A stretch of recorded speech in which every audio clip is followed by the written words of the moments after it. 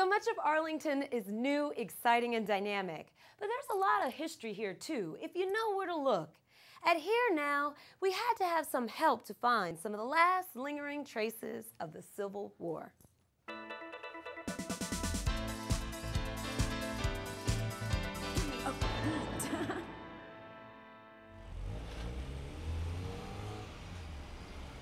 Hi, we're standing here along busy Lee Highway, but you'd be amazed to know that there's a piece of history not too far away that's 150 years old. Come with me.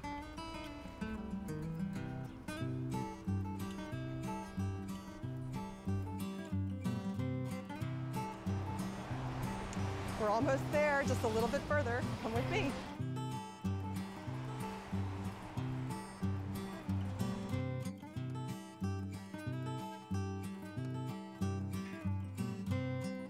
Hey Tom, how are you doing? Good, good. I'm just over here. We're looking at one of Arlington's lesser known Civil War artifacts.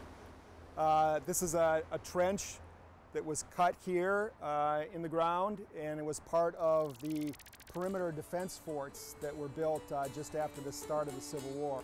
That's right. It doesn't look like much right now, and you can't imagine that this could ever have been used as a fortification. But what we need to remember is that during the Civil War, all these trees weren't here. That the landscape was basically completely denuded of trees and vegetation to allow soldiers clear lines of sight between forts. They could signal from towers, they could see each other, and they could see the nation's capital very clearly from here. Right. And what were the forts that were in line here, Kim? In the northern part of Arlington County here, Arlington County had 22 forts altogether out of the 68 forts that encircled Washington, D.C.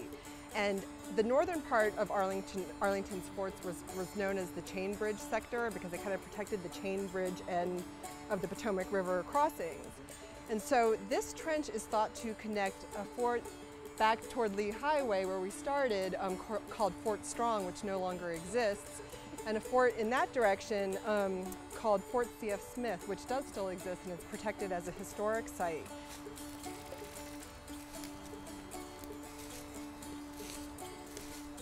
That's kind of an interesting story how these forts even came to be built here, isn't that right? Yes, this was just after the start of the Civil War, and President Lincoln deployed federal troops over here because he realized that the Potomac River, which is right down here below us, constituted the northernmost boundary of the Confederate states. Right. Of course, right across the river was where the northern states started. So Lincoln's idea was that he felt it was important to have a group of defense perimeter forts built around to protect the federal city, the nation's capital, across the river. So troops were sent over into what was Confederate territory, the state of Virginia at the time, and they pretty much took over all this area that's currently Arlington. And as you mentioned, cut down all the trees here, took everything down to bare ground, and then started building this series of 22 forts that string through Arlington as a part of this defense perimeter. Well, I think what's interesting about these forts is that they were built pretty quickly. I mean, they knew they needed those defenses up pretty fast. So I know construction started not long after the first shots were fired at Fort Sumter. And I think my understanding is that most of the forts were pretty much complete by mid-war, maybe by 1862, 1863. And I can't imagine that life was easy to be garrisoned at a fort here on these barren hills in Arlington County. No. What do you think? It was probably better than being on the front lines. Yeah. They weren't being actively shot at, but yet this was pretty primitive. Soldiers would normally patrol back and forth up along these earthworks. Their idea was to keep an eye on what was going out here further to the west and the south. Right. Because there were actually Confederate troops in the Fairfax County, around Fairfax Courthouse area. And so their idea was to just basically keep an eye and make sure that there were no incursions of Confederate troops coming forth. There were occasional contacts and occasional skirmishes and things like that in this area, but it wasn't really a frontline battle area. No. So the soldiers that were deployed here probably had it fairly good. Kim, as we walk along here, anyone who came by this place would probably ask, well, what's so significant about this? It's just kind of a little trench. It's almost unnoticeable, filled with leaves. What would you say is really important about this? Well, it's true. I mean, it's been heavily altered since its Civil War appearance, but the significance of all the forts and trenches and military roads was the interconnectedness of them. They worked together in concert, and not just in Arlington, but in Alexandria and all the way around the capital city. So without these pieces, none of the disparate forts could have functioned all that well and served as effective defenses, which they did. There was no serious attack on Washington, D.C. during the war because these forts and trenches worked so closely together.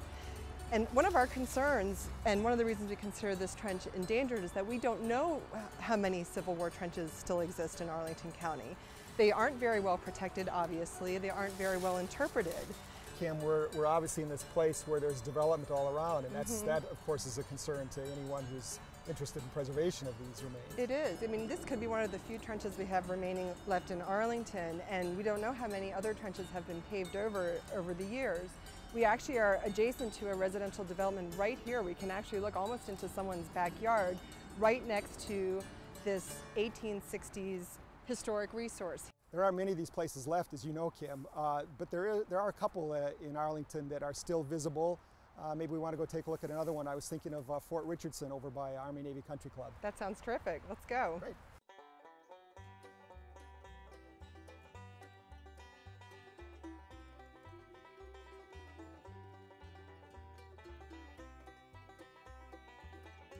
Well, Kim, here we are now at Fort Richardson, and off here to our side we're looking at one of the most prominent features here of what once was part of a larger Fort Richardson complex.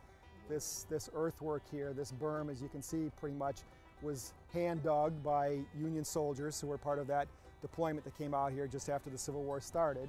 And where we're located here is on a particularly high point in Arlington. This was a real natural feature that was of great advantage to the Union soldiers because you had a clear shot down here once all the trees were taken out, clear shot all the way down to the Potomac River here, so Union soldiers could see any kind of approach or advancement being made by Confederate troops coming up the river.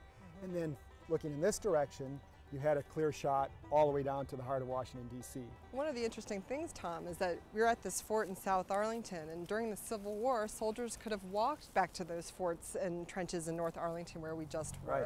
And now, of course, that's impossible because it's all interstate and development, and it's a highly urbanized county. So one of the things that concerns us is that these remaining Civil War trenches and earthworks are endangered because of all the development in the area, and until we learn more about them and think of ways to preserve them, they might all be gone. This area is one of a few left in Arlington that it has a very important part of our history here in this area. As these things disappear, we start to lose our past, and we start to really have that connection with where we came from. This is an actual remnant or artifact left over from the Civil War when troops and soldiers were really here and really fighting and trying to protect and defend the Union.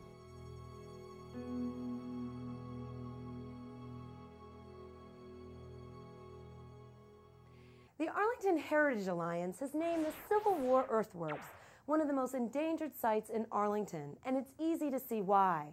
To find out more about these berms and other wonderful pieces of Arlington history, visit arlingtonheritage.org. Don't go away, it's another trip through time when Here Now continues.